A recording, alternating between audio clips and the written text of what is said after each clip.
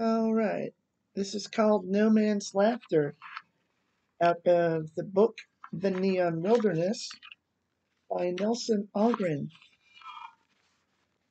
19 whorls on the index finger, a spiral on the thumb, no regular address, pick up for investigation. That was Gino Bomagino to the auto theft detail. He gave the detail trouble before he was 12. When he was hauled out of a stolen truck, he had crashed into a parked Pontiac on Mother Cabrini Street. He was wearing a pair of women's high-heeled pumps, no stockings, and a pair of man-sized overalls that fitted him like an awning. If it hadn't been for the pumps, he assured the detail, they'd never have gotten him. He couldn't run in them, and admitted when pressed that he'd picked the pumps out of a Goose Island dump and stolen the overalls.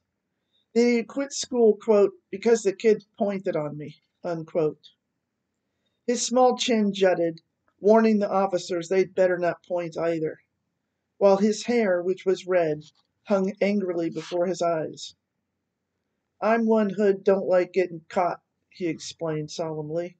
I don't like hanging around the house, neither, 'cause Nicky and Carlo and Steve sleep on top.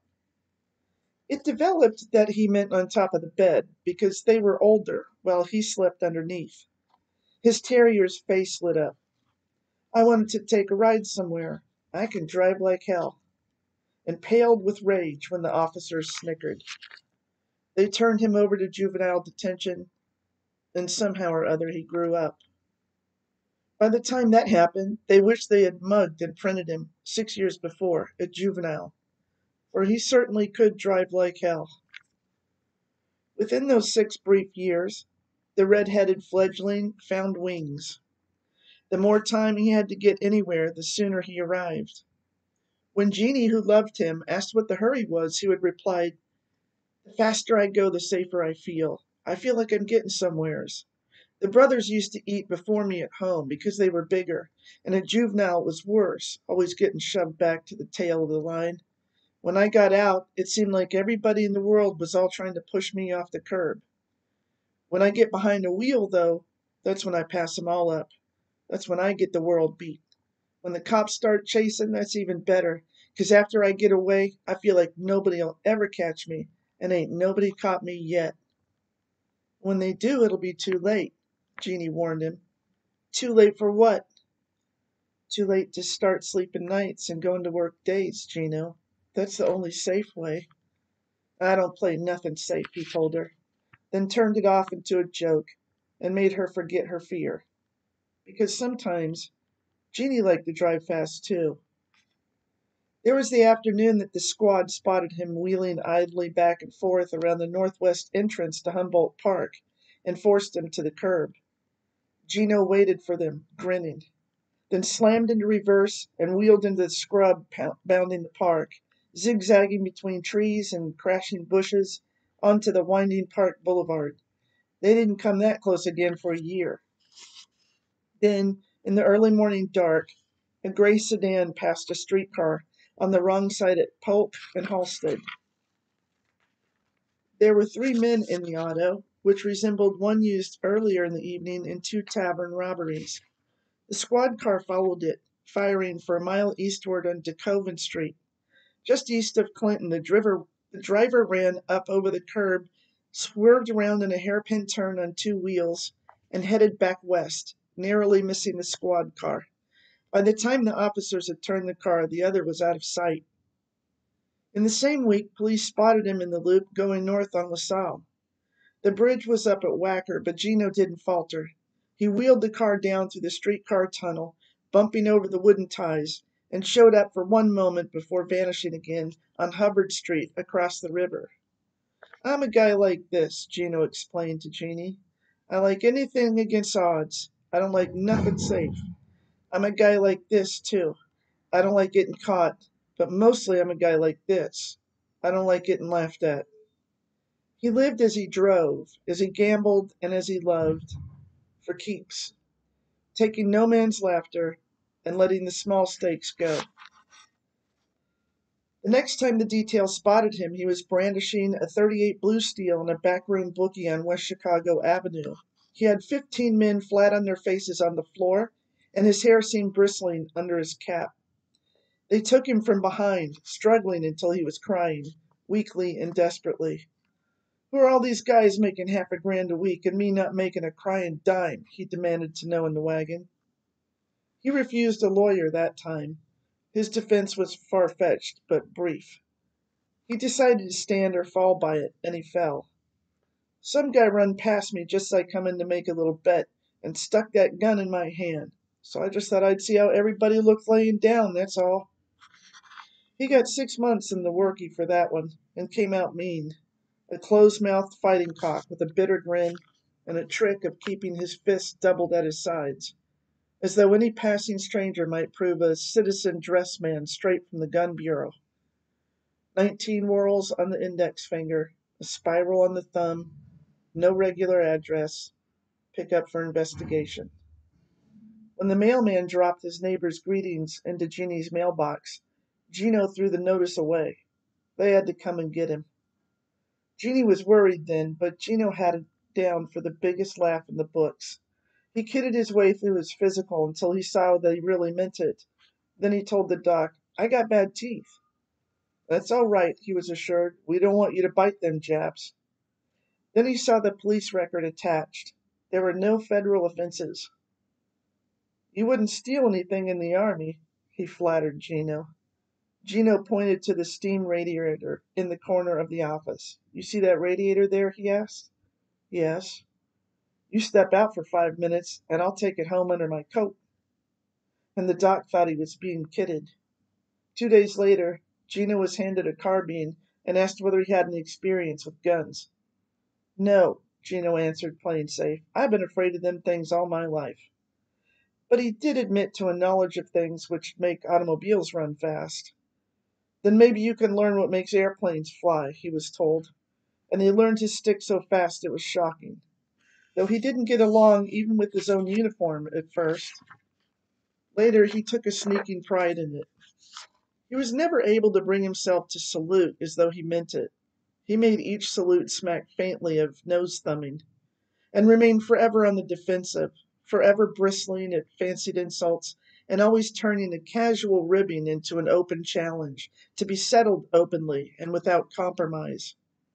A stretch in the stockade only set him brooding on his wrongs, and served to convince him that even here he must remain forever on the outside of everything except the nearest brig.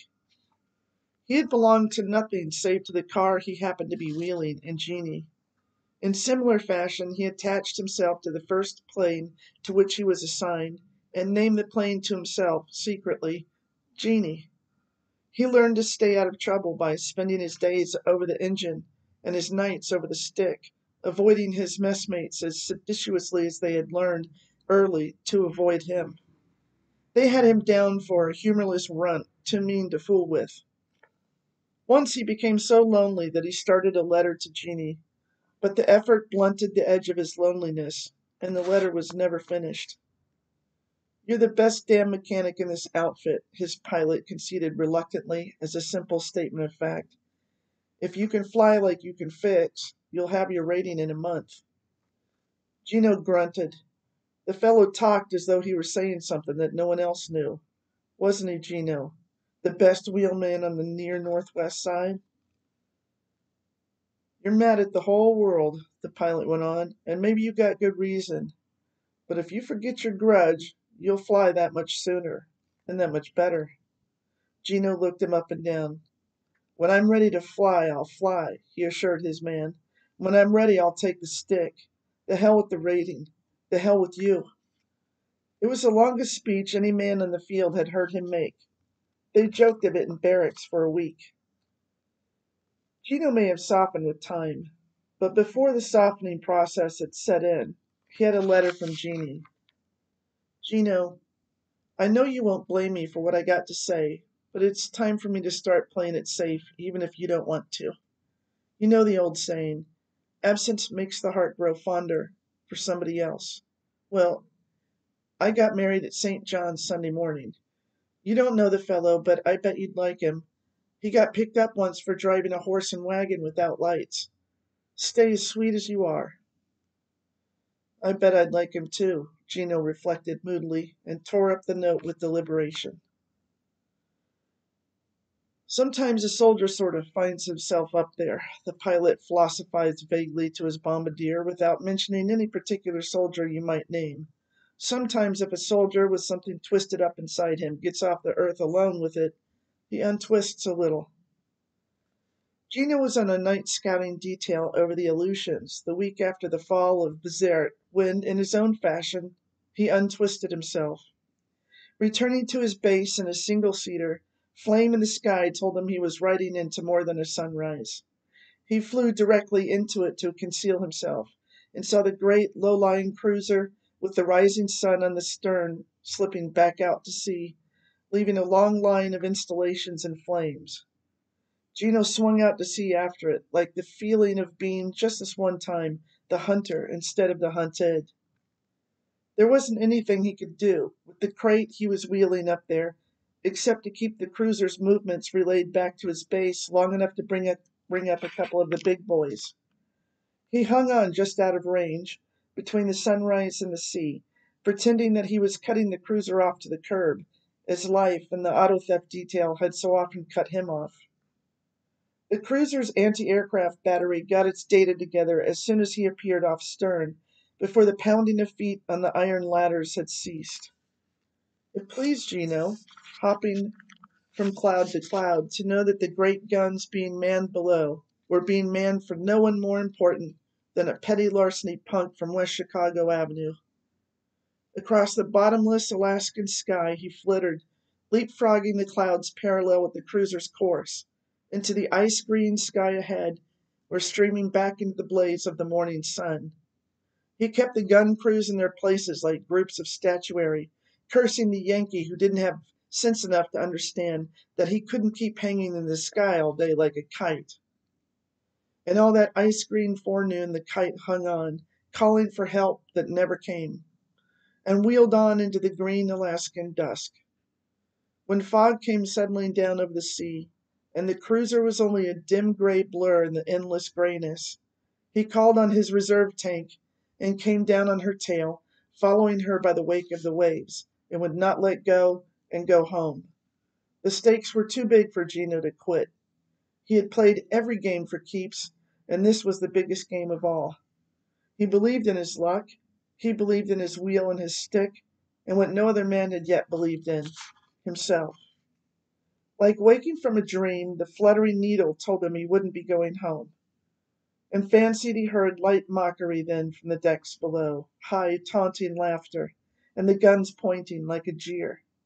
Like that first time, so endlessly long ago, when the bigger boys had pointed on him, and came in low, with Ack taunting him on, to drive the single-seater through the cruiser's wall like a locomotive through a barn. Then, crippled and trapped forever in a fever of swimming pain, he felt with a single leaping flame of joy the first great explosion on the deck above, and felt himself wheeling easily through the brush of a land at once strange and familiar, zigzagging numbly down an ever-narrowing way, with the roar of the L overhead and his last swift pursuer hard upon him, and realized, in one last blind swing of that last pursuit, that he was coasting gently downhill at last, toward a land where he'd be unpursued forever. They must have made him mad, the pilot observed thoughtfully to the bombardier, watching the great cruiser floundering in her own flames below. He must have thought some monkey on the deck was laughing at that crate he was wheeling.